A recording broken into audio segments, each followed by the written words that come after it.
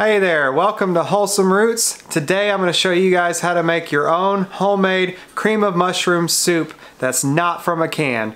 It's going to be fresh and there won't be all those preservatives and all that other stuff in there, and it's going to be much better. You can use it on its own as a nice soup, or you can use it to accompany a dish or top a dish or whatever you want. So check it out.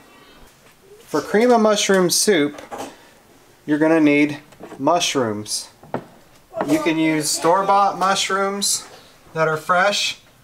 You can use dehydrated mushrooms after you've reconstituted them.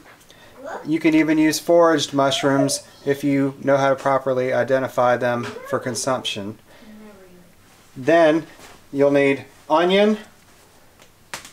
You need fresh chopped garlic. You need butter. You're going to need stock or broth, either one. And finally, seasonings and spices of your choice.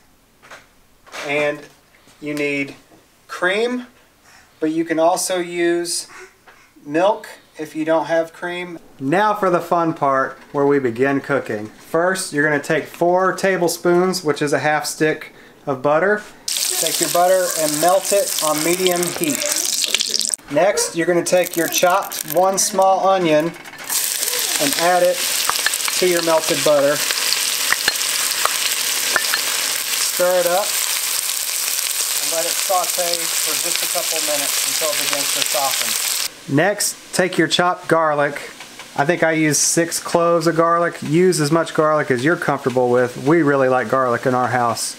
Add it to the sauteed onions and butter. And careful, garlic burns fast, so you want to stir it in quickly.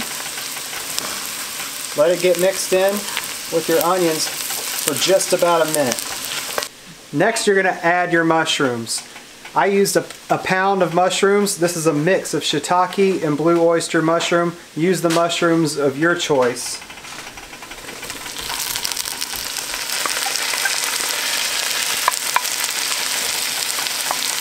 Stir them in and let them soak up all that butter.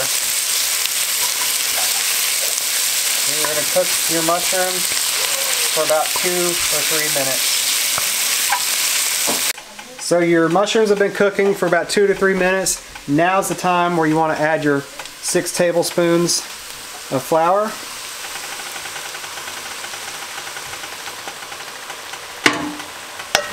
Stir that in until it is soaked up by all the melted butter.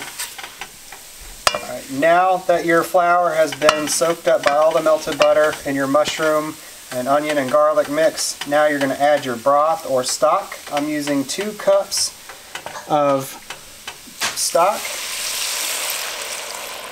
You can use vegetable stock, you can use beef stock, chicken stock, whatever you like, or broth if you like.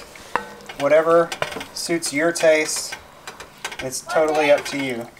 You're going to stir this in, get everything mixed up very well, and then you're going to bring it up to a boil. It's going to start to thicken up. Just pay attention and you'll see when it starts to bubble. You can reduce the heat a little bit lower and add your seasonings and spices. I'm using parsley and thyme in our house seasoning mix. Salt, pepper, garlic.